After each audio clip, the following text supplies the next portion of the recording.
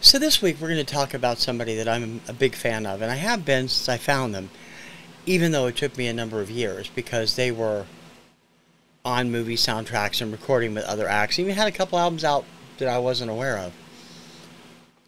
But he hit big in 1986, and since then I've been a huge fan. And my thing is, I don't get why nobody else likes to admit it. He's one of those artists that you love all the way around, usually, and yet to admit that you are a fan is to commit heresy of some sort, especially if you're male, which I don't get.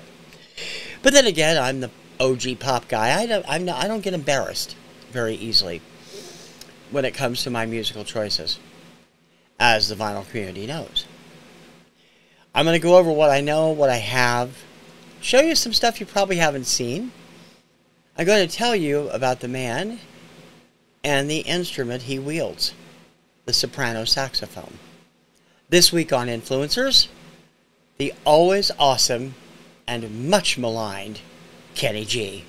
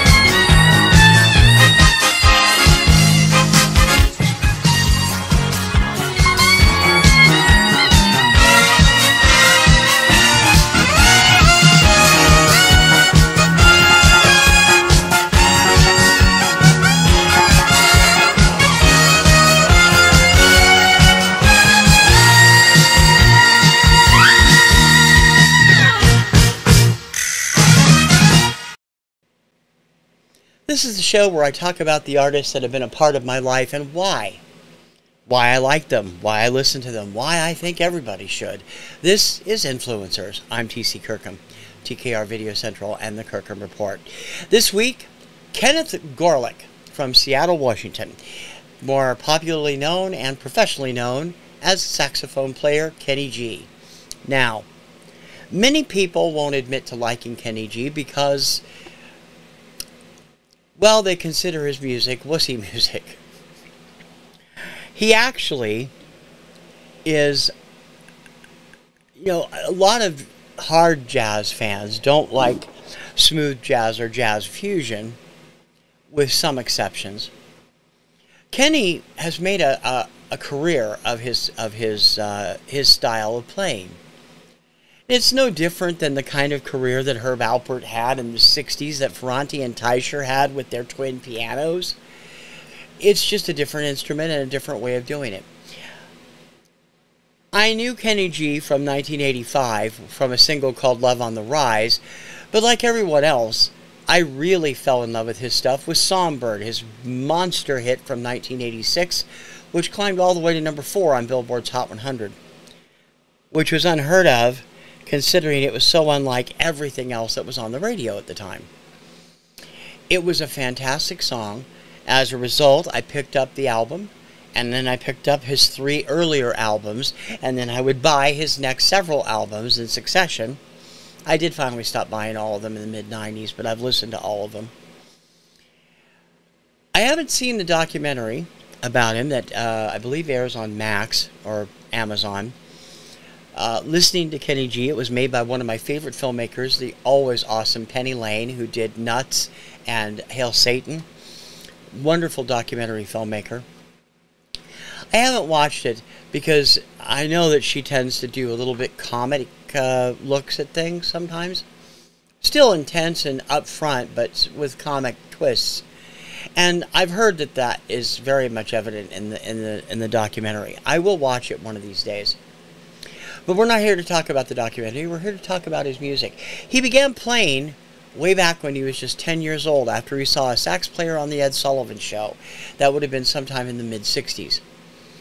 He would become a professional musician by playing with Barry White's Love Unlimited Orchestra right out of high school in 1973, and later would play a considerable amount of time with the Jeff Lorber Fusion in the late 70s and early 80s. He signed a solo contract with Arista Records in 1982. The first appearance he made under that contract was a saxophone riff on one of the songs on Miko's Ewok Celebration album. I'm not sure which song it was. I'd have to go back and look. I think he does Maniac. But he's playing the sax over another singer. Something else he's made an expert at the last 40 years. He is just dynamite. Now, I'm going to show off what I have on vinyl. I have 4 albums on vinyl. The rest are all on CD. And I have a particular reason for wanting to show the vinyl. For the first 2 albums that were released, which I went back and got later, they completely changed the album artwork when they came out on CD. And I thought that was hilarious, because the album artwork on the CDs, as I'll show you in a second, was great, but it showed Kenny G as he was then, when these were re-released around the time Duotones came out, after Songbird took off.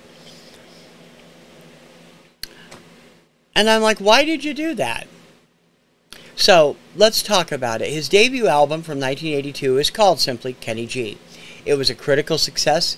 It eventually would go platinum. This is the album cover that was presented on the CD. And when you look at the album, the real album cover, you'll understand why they changed it. This is the cover of the vinyl album. And it looks, you know, kind of ridiculous. He looks much younger. The hair was much shorter. But let me tell you, the music is awesome. Mercy, Mercy, Mercy, Here We Are, Stop and Go, I Can't Tell You Why, which is a marvelous cover of the Eagles song. The Shuffle, Tell Me, Find a Way, Crystal Mountain, and Come Close. I went back and got this in 1987 after Duotones came out in late 86, mid 86. And yeah, that is such a goober. He's such a goober on that picture, without a question. Now you know why they changed it. The second one didn't really need to be changed because it's just a negative picture. But this is the album that first got him attention from pop radio in some ways. This is G-Force from 1983 or 84. You can see the cover. And here is the cover as seen on the album, the CD version. G-Force is fantastic. Hi, How You Doing, which was his first chart single. Do Me Right, Help Yourself to My Love, I Want to Be Yours, Tribeca, Sunset at Noon, I've Been Missing You, and G-Force, the song. What a fantastic album. Of course, these are all on that mid-90s Arista record label. Mid-80s Arista label, excuse me. And he has some able-bodied vocalists working with him on this stuff.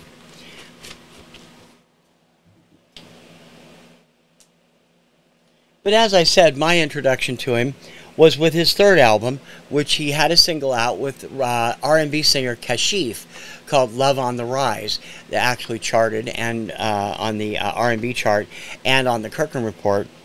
This is the album it came from, Kenny G and G-Force, Gravity. He was starting to develop that signature look and feel at this point. There's the back cover. Now, they didn't change the album covers from this point on. His work with Kashif is fantastic. I'm going to grab my little lamp here so I can read the song titles.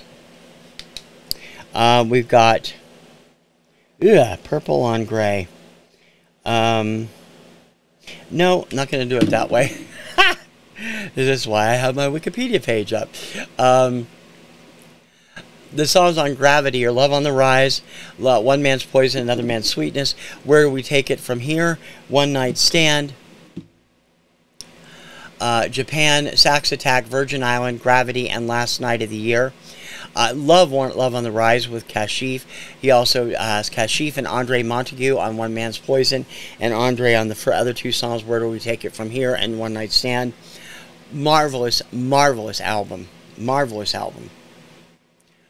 And by this point, I already knew that, because my first album from Kenny G is the album that everybody's first album was, Duotones from 1986. This, of course, has his monster hit Songbird on it, as well as What Does It Take to Win Your Love, Don't Make Me Wait for Love, SADE, I don't know if that's pronounced Sade, like the singer, Esther, Slip of the Tongue, Songbird, Champagne, You Make Me Believe, Midnight Motion, and Three of a Kind. Champagne is one of my all-time favorite songs by him. I don't think it was released as a single. And I mean, this whole album was fantastic, and obviously I went back and got the earlier stuff. Never got tired of listening to him, because I just think he is terrific. He does for the saxophone what Herb Alpert did for the trumpet in the 1960s, with an even more jazz, because Herb Alpert was more mariachi type jazz, more Mexican style jazz. Kenny G is full on smooth jazz and jazz fusion. Particularly the first two albums are more fusion than smooth jazz, and they're just excellent all the way around. Now, after Duotones comes Silhouette. This is the first one I have only on CD. This also produced a couple of hits in the title track, plus Trade Winds, I'll Be Alright, Against Doctor's Orders, Pastel, We've Saved the Best for Last with Smokey Robinson, All in One Night, Summer Song, Let Go, and Home. Summer Song was played everywhere that year, as it's often heard on sports programming. You hear it all the time. You'd recognize it if you heard it. Came out in October of 1988, and he continued to do really well with his sound. The music, when it comes to instrumental, there's a reason I have a show on Mixcloud called Instrumental, because I like all different types of instrumental music. I like Muzak style. My pal Stuffer White does a great series of specials called The Sound of Muzak that you can catch on his channel, that are true Muzak type things. I also love beautiful music. I love jazz fusion and smooth jazz, and some that's actually bordering on regular jazz, like Dave Grusin and Don Grusin. I love it all, and I love the way I feel. With Duotones and Silhouette in particular, which were the next two albums, they were on my CD player or my album, my turntable, constantly. Particularly Songbird, Midnight Motion, and Champagne off of Duotones, and Silhouette just got played from cover to cover, just from beginning to end, because it was a CD and it was easier to play that way. He is just excellent. Now, the next album was a live album, Kenny G Live. My mother got me for Christmas that year in 1989. Really, I don't do live albums. I don't like live albums that much. This one is great because Kenny gets to completely improv on some of these songs with new sounds. My biggest disappointment was that he didn't include Champagne in the set that's on the CD. And it was just a great song. It's just a great song, and possibly my favorite Kenny G song of all time. But he did include a lot of the stuff from the last couple of albums, and even going back to the second album, G-Force with Tribeca. There was some great stuff on that album. And he, if you like a live album that's more laid back, this one is definitely, it has the crowd sounds. You can hear the crowd, but it's more laid back, and it's because of who it is. I mean, it's not Frampton Comes Alive, which, in my opinion, is the best live album of all time, but it is a very much fun to listen to. Now, around that time, they did release a compilation album, or two with his earlier stuff on it. Those came out in both America and around the world, Australia, England. He was doing well everywhere. But it took almost 3 years for his next new album to come out. That was Breathless, which came out in November of 1992. It featured Forever in Love, which was a chart hit. It got terrible reviews from the critics. The critics just are not Kenny G fans. And I think that the critics are mystified by those of us who are Kenny G fans. I love the guy. I love his music. I love the writing. I love everything about it. I love his style of playing. He does some terrific stuff with other artists on this album. Major artists in this case. Peebo Bryson on By the Time This Night Is Over. And Aaron Neville on Even If My Heart Would Break. But even before that, and after that, he would do other duets with other people on other albums. This album included The Joy of Life, Forever in Love, which was a hit single, In the Rain, Sentimental, By the Time This Night Is Over, Into the Night, Alone, Morning, Even If My Heart Would Break, G-Bop, Sister Rose, a year ago, Homeland, Natural Ride, which was on the American album, and then 2 tracks that were not on the U.S. release. There was the international track, The Wedding Song, and the Japan bonus track, Jasmine Flower. Those I do not have because I have the U.S. version. This album was fantastic all the way around. It is just, I don't know why people give him such crap for it. He is an acquired taste, and there's no doubt about that. But I acquired it early on when Songbird was out, and then to go back and find all this excellent music from him. I mean, to me, he is one of the top instrumental artists of my generation. When I was a little kid, I mean, we're talking under 10, it was not unusual for instrumentals to crack the top 40 all the time. By the time I was a teenager and in my 20s, you got it. Only rarely would an instrumental really take off.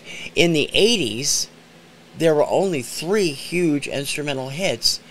There was Axel F by Harold Faltermeyer, which was from Beverly Hills Cop. There was Jan Hammer's theme from the Michael Mann TV series Miami Vice, and Songbird by Kenny G. Those were the 3 biggest instrumental songs of the 80s.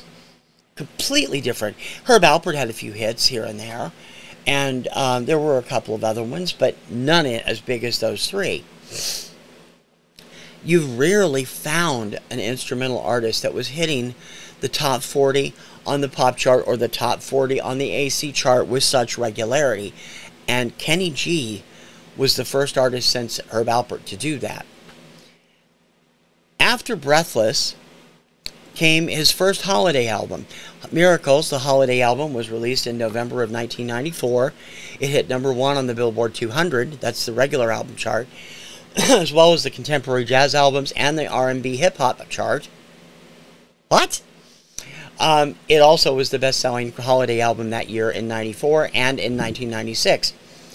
I always find it funny when Kenny G, who is Jewish by faith, goes out and does stuff that is Christian-oriented, because I know they don't believe in it, and yet his versions of Silent Night and Have Yourself a Merry Little Christmas and Away in a Manger, Little Drummer Boy, just blow your mind. He also has the Hanukkah song on this album, and he would follow it up with Faith, a holiday album, which was more along the lines of his tradition. I don't have that one on CD. I have it on just digital. But his work on these songs, for somebody who does not believe in the faith, as Christians do, is just amazing. He does a great job with them and completely makes them his own. And it's just something special about it. The final Kenny G album I have that was released new, I haven't picked up the rest of them, was The Moment. It came out in 1996. Big hit, Havana, was the second hit on the dance chart. He also hit with the title track, Passages, Havana, Always That Somebody Was You, The Champions Theme, Eastside Jam, Moonlight, Getting It on the Step, Every Time I Close My Eyes with Babyface, Northern Lights, and Innocence. another stupendously good album. Kenny, Babyface, and Walter Afanasieff produced this. It was marvelous. I don't know why I stopped buying his stuff after this. A lot of times in the late 90s, I just didn't have the funds. I was working for a minimum wage job, and I didn't really have the money to get stuff, and I downloaded a lot of it later. And I have downloaded a couple of the other albums. But these are the albums, these 7 or 8 that I've mentioned, are his core collection, the albums that had all the big hits on it. Now, he did release a greatest hits compilation in the early 2000s, I think, or maybe the late 90s, that truly had everything on it. 97. It was actually like the 4th compilation album, but the first official greatest hits album. And it has everything there. Plus it has stuff that wasn't on an album. He does You Send Me with Michael Bolton, Baby G with I think that was never released. The Dying Young theme, which was not on any of his albums. His duet with Frank Sinatra from Frank Sinatra's Duets album. The man was all over the charts and all over background stuff all through the 90s as well. He had he teamed up with Michael Bolton on a couple of songs. You could hear his sax prominently in Love Power by Dionne Warwick and Jeffrey Osborne. He is just everywhere. Anytime you hear a sax in the 90s, at least, and late 80s, early 90s, you would know, chances are good, that it was one of 2 people on pop stuff, either Kenny G or David Sanborn. They played on everything, and they loved doing it, and you can tell the music is just phenomenally good. Now, he has gone on to have so many more albums over the years that I do not have. Among those, Paradise from 2002, Classics in the Key of G, which is a covers album from 1999. He did a duets album, a romantic melodies album. He's done some Brazilian and Italian style music. He was with Arista most of those years. He didn't switch labels until 2006, I think they said, was when he started recording for Concord. All of his stuff is awesome. If you haven't, I think the big thing is with him is that so many people don't really get to know his music because it's just so easy to say, oh, Kenny G, what fluff. Even he has called his music fluff. Even he has said he didn't necessarily think it was all that great to be a musician because of all the rehearsal they had to do. That comes from a quote from the movie. But I can tell you he's brought me hours of happiness and enjoyable listening pleasure. When I used to work third shift, when I lived in Ohio, I had Silhouette with me all the time, and I would play it as I was working. I worked a convenience store third shift, and I would play that album almost every night. I loved it that much. There were regular selections at that time. Kenny G's Silhouettes, is that the name of the album?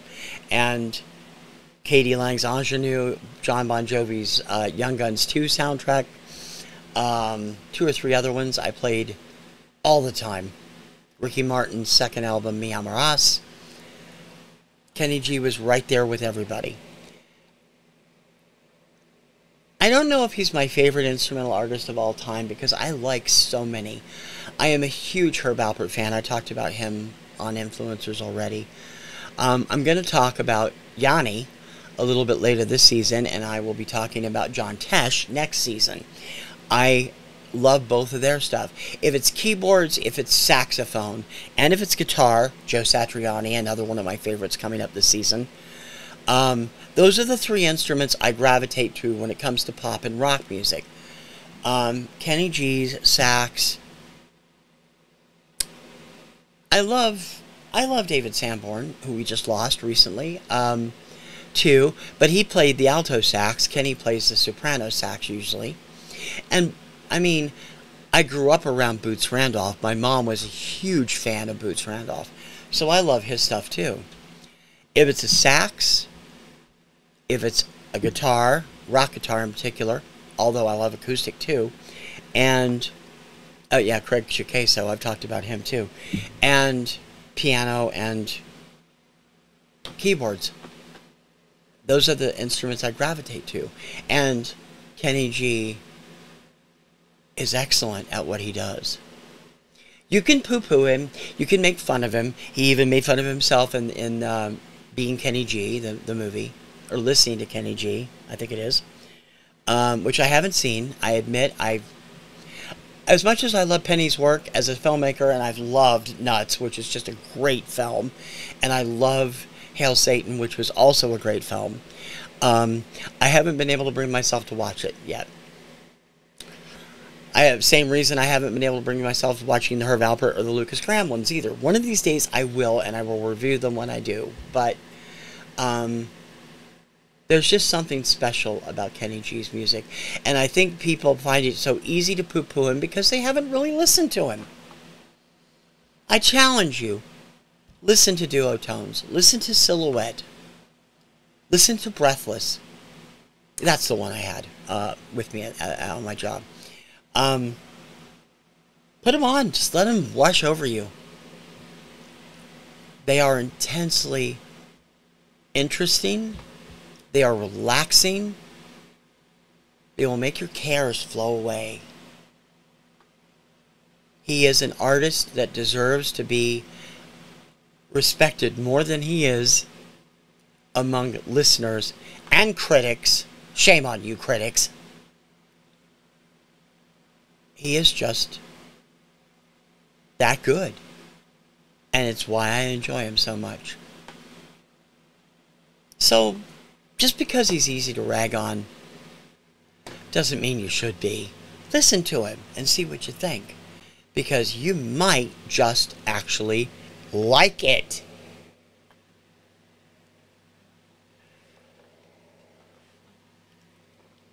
Thank you for coming by and watching Influencers this week. I know probably people were turning out because of who it is. But, you know something? That's okay. I mean, I don't like it, but I love Kenny G, and I'm not afraid to say it, and I hope everybody will give him a chance, just like you've given me a chance right here on this show and all my stuff all the time. If you've already subscribed to my channel, thank you. If you haven't, please do. Don't forget to share out what we've got on TKR Video Central, all kinds of different shows, and please leave a comment. I don't know how I'm doing if you don't leave me a comment. Comments are what the life and breath of a site like mine. So please drop me a line. If you'd love to support us, we got some great swag, like this shirt and several others, up on the, let me do that again because I couldn't see, up on my swag shop, which there's a link in the show notes. And if you could see fit to be our Patreon, we definitely appreciate it. It's $2.99 a month. Helps us pay our bills a little bit, maybe make some a little extra so we can buy some more music. And that would be very cool. You can do that at patreon.com /TKR Video Central. And there's a link to that in the show notes as well. More of my crazy influencers are coming up in the next few weeks. Some of which you might be surprised by. Some of which you may have never heard of. And others I think you'll agree with me on. All as part of this season of Influencers. Until next time, I'm TC Kirkham, TKR Video Central, and the Kirkham Report for Influencers. I will see you on the interwebs, everywhere, every day. I hope you enjoy what you get. Ciao, baby.